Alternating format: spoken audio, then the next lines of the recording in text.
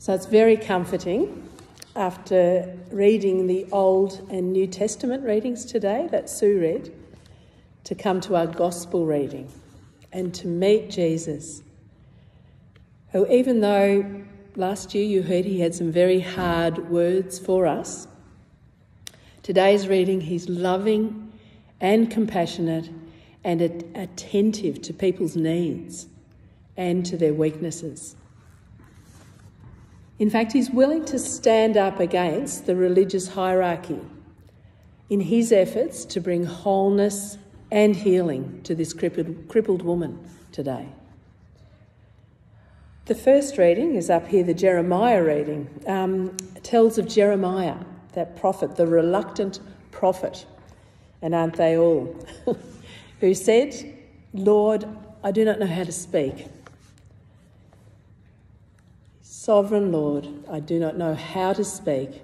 I am only a child." But the Lord said to me, "Do not say I'm only a child.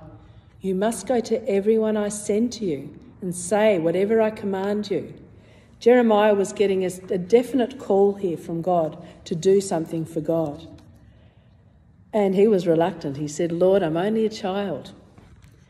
But most of the prophets were like that. When God called them, it was no easy thing. When you read how Moses was called, Ezekiel, Isaiah. In fact, to receive a calling from God and not be humbled and overwhelmed would be almost arrogant. But God promises when he gives the call to any of these prophets or any of us that he will be with us. And God will promise to be with everyone he calls. He does not send us out alone. And he said that to Jeremiah.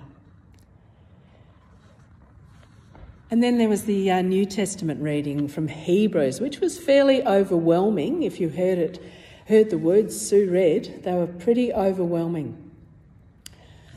First of all, it talks about the mountain of fear, which is Mount Sinai, I think. And that was the picture that all the Israelites saw as Moses ascended to that mountain to receive the Ten Commandments. It was terrifying. And I think the next passage describes how Hebrews describes that. You've not come to a mountain, and this is what it was like. When the Hebrews saw that, this isn't a mountain that can be touched. It's a blazing fire and darkness and gloom and a whirlwind and the blast of a trumpet and the sound of words, which sound was such that those who heard begged that no further word be spoken to them, for they couldn't bear the command. If even a beast touches the mountain, it will be stoned. So terrible was the sight. And we hear that's the Old Testament mountain. That was Mount Sinai that Moses climbed in the Old Testament. But we've actually come not to Mount Sinai, we've come to Mount Zion. And I think the passage was called the Mountain of Fear and the Mountain of Peace, I think. So we have come, and this is where we've come as Christians because of Jesus, to a mountain that can be touched. No, next one. Can you go to the next slide? Right, so we've come to Mount Zion, and it's the city of the living God, the heavenly Jerusalem. That's where we've come to. And if we're thinking about heaven and heavenly Jerusalem, there's innumerable angels in festal gathering. This is a beautiful picture of heaven and God in all his glory. And to the assembly of the firstborn who are enrolled in heaven. We're citizens even now of this heaven. Isn't it wonderful? And to the assembly of the firstborn who are enrolled in heaven, and to God, the judge of all, and to the spirits of the righteous made perfect because of Jesus, and to Jesus, the mediator of a new covenant, and to the sprinkled blood that speaks a better word than the blood of Abel. This is amazing. This is written to Christians. It's written to us. Do we ever think of this, what we've come to? God is incredible, what he's called us to, but he's called us into his presence. And we can come into that presence because of Jesus. But it's pretty overwhelming. The passage finishes by saying that God is a consuming fire And if it weren't for Jesus, we might all be consumed by him. But Jesus has come. And because of that, things will be okay. Because Jesus has come. And we've seen what sort of a person that Jesus is and how he reaches out to seeing our need and our weaknesses. And because of Jesus, we can enter into God's holy presence because Jesus takes us by the hand and leads us there. So it's okay. We can come to holy, holy, holy because Jesus takes us there. And it's so good we get a gospel picture of Jesus today, of who he is, because we know what God's like. Yes, God is to be feared and holy, holy, holy. But God is Jesus. And Jesus is the image of the invisible God. So everything we know about Jesus, that is who God is. And that's a beautiful picture that we can kind of get that because Jesus came as a man to show us this is the person, this is what God is, and this is Jesus. Jesus is the image of the invisible God. So Jesus, as we see him today in that synagogue loving that woman, Jesus is the love of God tangible. Just look at what he did. He touched that woman. In fact, N.T. Wright, who's a great theologian, if you ever get to read any of his books, Tom Wright or N.T. Wright says this about Jesus. If you want to know who God is, look at Jesus. And if you want to know what it means to be human, look at Jesus. If you want to know what love is, look at Jesus. And if you want to know what grief is, look at Jesus. And go on looking until you're not just a spectator, but you're actually part of the drama which has him as the central character. So with these incredible pictures of God in all his holiness, for us as Christians, we look at Jesus and that brings us into the truth of who God is. So as we meet Jesus today in the gospel, we find the same Jesus who shed his blood once and for all in his sacrifice on the cross. And it's the same Jesus who teaches in today's synagogue, and he saw a woman suffering. The next slide. He saw a woman who'd been bent over for 18 years, and he called her to him. He called her. That's a different kind of call than we hear from Jeremiah, isn't it? And I don't think that woman was afraid because she saw love and compassion. Someone who wanted to meet her in all her need. And Jesus spoke to her. He spoke words that were freeing from her infirmity. He laid his hands on her and immediately she was made straight.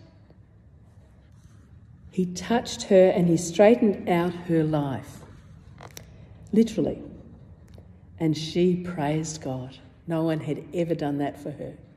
And Jesus did that for her. And interestingly, today Jesus took the initiative. He saw her need and he healed her. When we talk about Jesus healing us, he didn't just have a set service that he pulled out of the prayer book and said, I'm going to do the healing service today. It wasn't the same every time he healed. In this instance, he saw the woman and he called her to him. He took the initiative. She didn't really even ask for healing. But he took the initiative. He saw that she was broken and he healed her. But in other instances, people cry out to Jesus, oh Lord, have mercy and heal me. And he heals them. In even other instances, friends bring a paralysed friend and drop him through the roof so that Jesus can heal him. So friends bring their sick friends to Jesus for healing. So Jesus doesn't just stick by the book.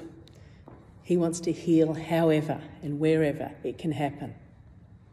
And even if the person themselves may not ask Jesus for healing, we as friends can ask for healing. And even if they don't ask for healing, Jesus may see their need and heal them. Jesus heals, as in this beautiful example today. He saw her suffering and he had such compassion on her. And I think isn't that what God's done for the world in saving us? I think the world's still calling out for a saviour, but the saviour has come. They don't realise. God has already reached out in his initiative, sending his only son Jesus to come and save this world. Don't wait for another saviour. Don't look for another saviour. The saviour has come. Jesus has taken the initiative. God sent his only son. Because God looked at this sad and broken world, we'll still focus on the woman, I think, and he calls and speaks words of freedom. And he touches us and we are made straight. If we look to Jesus, he's calling us now, maybe touching us. He makes us straight. And we get healed and we praise him, just like that woman. If you find healing coming in your life, thank God for it. Jesus is healing you. But the religious hierarchy disapproved, as they so often do. And not just then, but now. Jesus didn't fit into their box. In fact, they probably didn't realise that God had at last sent the Saviour that they were all waiting for. And they wanted to stick with their tried and true rules. They wanted to stick by the book. No healing on the Sabbath. Don't come to church and do anything different from usual. Don't let God's Holy Spirit be allowed to move and heal and change and save. No, let's keep things in the box, under our control, so that we know what's going on. That's what they wanted in that synagogue that day, didn't they? How dare you heal on the Sabbath? But Jesus calls them hypocrites. Hypocrites. You say one thing and you do another. You untie your beast and you lead it to water on the Sabbath, yet you won't set this woman free on the Sabbath. They were put to shame, and the people rejoiced at all the glorious things that Jesus was doing. The religious hierarchy were put in their box, in a sense. Because with Jesus, love must always find a way, even if it upsets our religious sensibilities. And the next slide says that Jesus does find a way.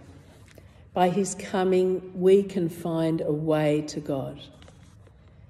Even though meeting God might terrify us. In fact, the first two readings demonstrate that. God is a holy God, and meeting God is not to be taken lightly. Fear the Lord, it says in the Bible, doesn't it? Fear the Lord is the beginning of wisdom. Well, fear is not fear as in the tremble and anxiety that we so often feel as humans. This fear is talking about having a holy reverence for God. Respect him, honour him, and let Jesus lead us into his presence, God's presence.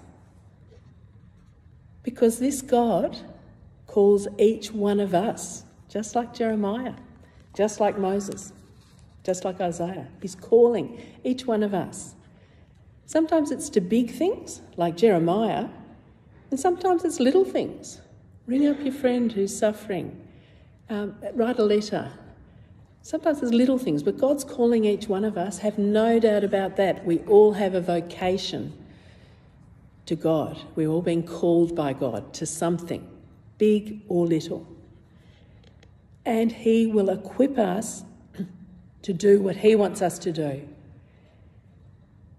And if we enter into God's holy presence, Jesus will need to hold our hand because it is awesome. It's an unshakable place. And we will need Jesus to lead us there. He'll stay close to us, don't worry. He's right with us now, here.